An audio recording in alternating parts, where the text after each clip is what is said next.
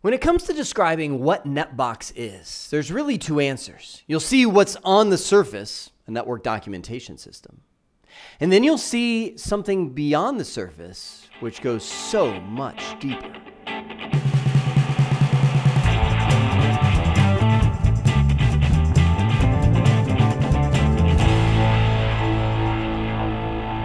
So before we get started, I want to give a huge shout out to the sponsor of this video, Network to Code, who literally takes what you can do with NetBox to a whole nother level. The focus of Network to Code is network automation. So you use NetBox as that source of truth, that central database. You add your devices.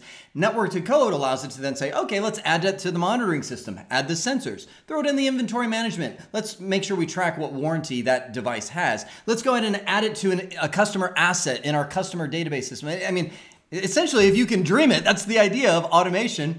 With code, network automation can accomplish virtually anything. So thanks, Network to Code. Now let's jump into NetBox. My friends, welcome to the data center. Chances are good, if you're in technology for any length of time, you will eventually set foot in an environment like this. Now, it may be a literal data center like I'm in right now with racks of equipment, and I'm just showing you one of them. If you were to just walk down the corridors of this data center, you would just see rack after rack of equipment. I mean, there's probably more equipment here than I can even fathom that bring connectivity and data storage and application software as a service, et cetera, to clients. Or you could be stepping foot into your company's MDF or IDF or whatever you have that brings network and server connectivity to your environment. Regardless of what environment it is, this stuff is really important, right?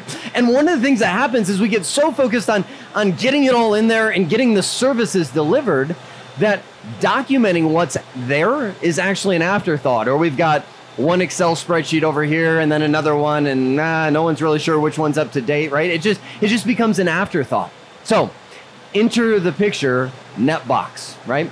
Which is an application that's designed to document exactly what this stuff is. Not only what is the equipment, but what's connected to what's powering what connections are coming in, what carrier are they from. Essentially, it's a database that allows you to have an interface to document this well. And if you do it right, it can be the hub, essentially the start of a full system that proactively ties everything together. As in, what if I could install a firewall up here at the top of this switch that as I add it to NetBox, did I say switch? On top of the cabinet, right? As I add it to NetBox, I automatically have it add to my monitoring system, and that automatically adds it to our billing system and our inventory system and all the other things. NetBox can be the hub of what becomes a paramount documentation system that keeps your company totally up to date and running together.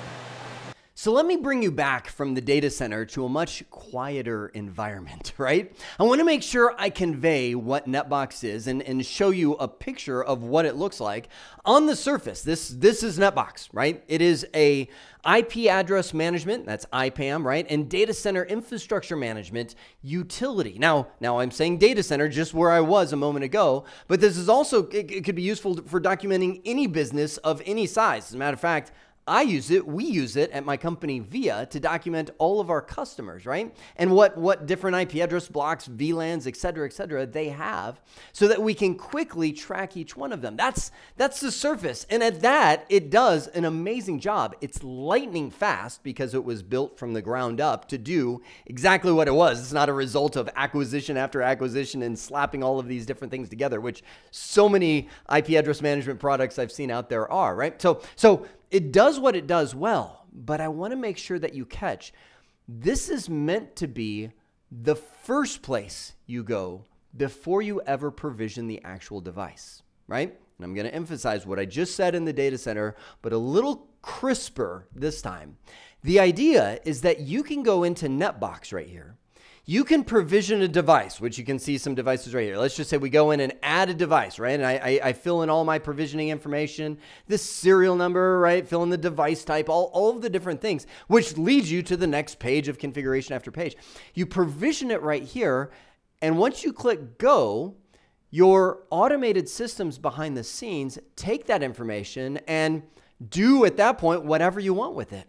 One could generate a template configuration for the device based on, we'll say, the IP addressing you put in here, the power connections, the console connect, right? All of that information, you can have a script come in and fill in blocks of a template configuration to where it's like, okay, there's your configuration. Hours of engineering time saved, just like that, right? Second thing, you could have it added to an inventory database, which maybe starts backing up the configuration of that device on a regular basis, or a monitoring system, or you know, the options are truly endless because NetBox was built with APIs in mind, application programming interfaces, right? Where this links to all kinds of other systems to provide a ton of functionality, with this being the starting point. You'll hear it said many times. This is the central point of truth in your system, right? Everything else stems from doing what you have in NetBox right from the beginning. In this series of videos, my goal is to show you how to work with NetBox. I would say primarily on point number one, right? How do you work with this system? How do you get your information in there in the best possible way, right? As we move forward, I'd love to take you into, okay, how to use NetBox to back up all your device configurations and tie it into your configuration management system. How to use NetBox to monitor your devices and have it automatically create the sensors that you need to tell you the CPU utilization, the bandwidth on the interface, et cetera, et cetera, et cetera, right? That will be in the future, but you have to start somewhere. Let's start by talking about how we get NetBox set up from the ground up to be a phenomenal network management documentation system. It's that simple.